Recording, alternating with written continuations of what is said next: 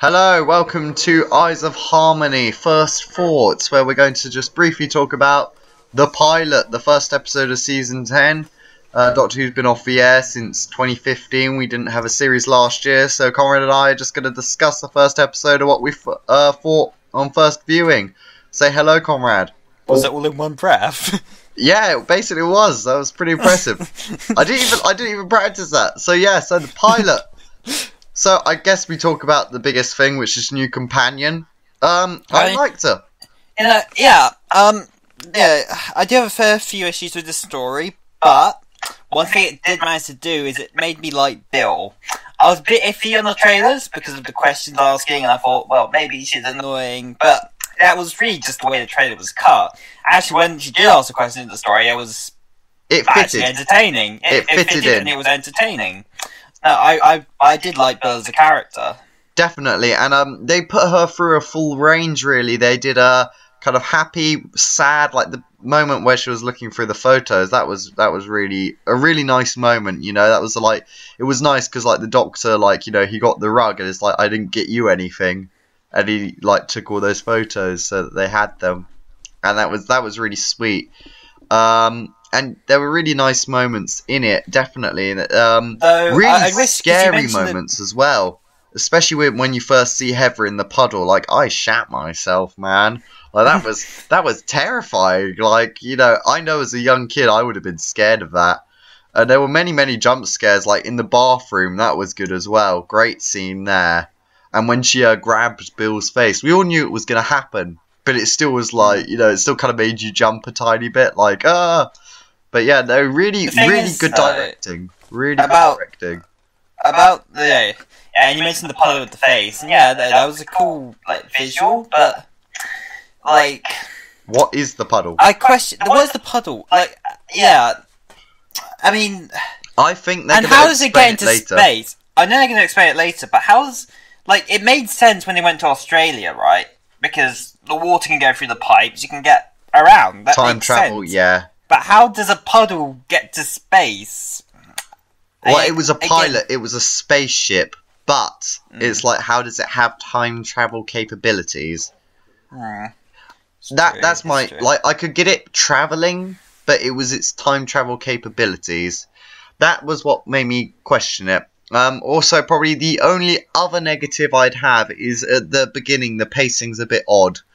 And I think that was probably the wrong way round to introduce Bill. I think we should have seen her in the lectures first, and then the Doctor spotted her and called her into the office. But that's just like a nitpick. It didn't really take anything from the episode. I have a few other issues. So first off, when the Doctor heads into the TARDIS, when they're being chased by the Flood for the first time, when it gets in, they head away and they head down to the basement where this vault is. Oh, the vault, yeah. Why did they go to the vault first? The Doctor says, "Oh, it's because I think the thing is going after that." But like, if the thing was going after you, presumably in order to get to the vault, if that was the case, why would you head straight down to the vault in order to let it know where it is? If it was interested in the vault, it would have already known where it was. Exactly. So it would have already gone there. So he was already checking. He was checking on it. And to be honest, that was just setting up this season's arc. Which, to be honest, I prefer this as a story arc to everything else we've had in the Steven Moffat era. At least if it's this subtle...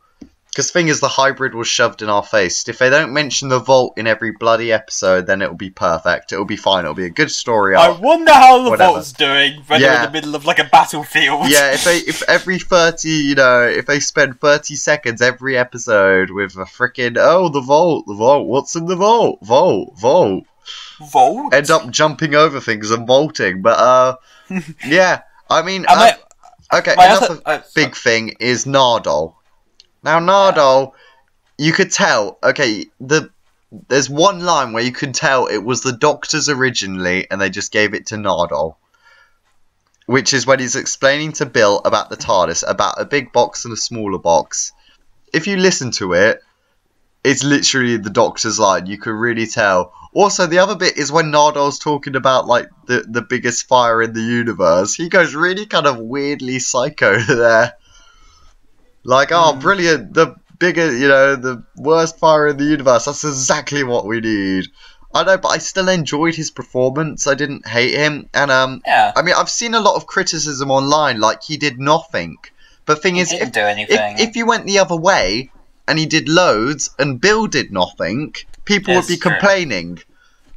Like, people need to understand that this was Bill's episode, so Nardol's taking the back foot for like a few episodes. Okay, it's already been explained. He's taking the back foot for a few episodes to get Bill established, and then Nardole will come in and have more of a main character thing. I don't entirely think that's is entirely the people who are criticising its fault. I think they should have done a better job of setting him up in the Christmas special. That's because true. They didn't set him up in the Christmas special, and really, they should have. Well, they didn't know he was he pushed was in the going to be. background. They didn't know it was going to be a big character in Husbands of River Song, and then Doctor Mysterio. No, that's fine. If they don't explain it in Husbands of River Songs, that's fine. But why was he not like a bigger part? Yeah, of Doctor Mysterio? That if they're going to set him up as a travelling companion, why not set him up as a travelling companion? Yeah, that is true. That's the issue there. One other major issue I had with this episode, and this is probably the only other one I can think of without diving too deep into this, but basically, there are several parts of the episode, right? Bill, when they're facing the puddle and such, it's all gets emotional and stuff, and then they keep doing the flashbacks, right? But it's like only like 2 or 3 scenes, and yet they keep flashing back over and over again. Like, remember all the times we had together? Oh, I'm so sad. Remember all the times we had together? Flashback to the same 2 scenes over and over and over again. Well, the last one was she was checking that she still had her memories, and they hadn't been wiped. So the very last one made sense. The last one made sense. But, like, throughout, like, especially, like, on the Dalek ship, that happens, like, 3 flashbacks in, like, quick succession? Like, right there? Like, I know it's supposed to be an emotional scene, but we saw what happened. We were watching the episode, thank you, episode. That is true, yeah. They didn't really need to go so in depth. And, like, again, this happened several times. It happened when they were at the home. It happened when they were, like, away, and it kept on happening, and it bothered me because they didn't need the flashback as much as they did. Did they flash back that many times? I swear they only did it. They flashed back several times. They did. Like, they kept flashing back. They kept doing to the party scene. They bumped into each other, and like, and they keep, they did. Oh yes, no, that. They did it the first time. Well, yeah, the party scene was weird. Did Heather even talk to Bill at the party, or did they just stare at each other? I think in one of the variations, because there were several variations which they showed, and one of the variations they mentioned Bill quickly, they said something between each other. But, like, almost every other variation, it's just them staring at each other. And again, I think we saw that same moment several times throughout the episode, which, again, we didn't need that. That is a little confusing, but I mean, overall performances were great. Directing was brilliant. I expect a lot from next week in terms of directing. I really do. This one set the bar, definitely. But yeah, I'd say all around a good opening episode. Opening episodes aren't supposed to be the best of the season. It would make no sense if it was the best of the season. I also say, compared to, like, the other series, like, before this, specifically with Clara and Danny, I think the romantic relationship is set up better here. Yeah, that is true. It was set up way better. Yeah. They're starting, like, because they're not exactly a couple, it's just a crush at the moment. Yeah, it was a crush. And they're presumably going to build that up as the series goes along. Yeah, I think Heather will appear at some points. Of course, that's what they're building up to. That's exactly what they... Mavellans were wasted, though. Just and they didn't even name drop them. No, because for younger viewers, you're gonna see these weird people in wigs. Like, it would have been nice if the Doctor just name dropped them, so like the younger viewers could go, "Oh, who are they?" and perhaps look them up or something, and go discover Destiny of the Daleks. But no, they didn't even do that. They're just not important. Who cares, right? 5 seconds. Don't need them. Be hard actors to do these costumes and such. Yeah. So overall, it was a decent episode. Good for an opening. Audience watching was up. That was up. The only one which beat it from the only one which beat it from last season was Hellbent. So that's pretty good that the opening beat last year's opening. It's true, though it's still down compared to how it was before. I think it might be slow to kind of build back up, and I don't think we'll see like similar numbers, even compared to like the Matt Smith era, until like we get the new showrunner and the new Doctor and such. True. I think we're in a slight low, but I think there is more excitement for this series, and it's got a better time slot, so I think generally I think it will continue to do a bit better. Yeah, but anyway, so next week, Smile. I mean, I know before we were a bit more kind of not sure about it, but it looks like a better setup than In the Forest of the Night, which was obviously the other Frank Cottrell Boyce script. So I guess we'll see. Not sure about it. So tell us what you thought of A Pilot Below.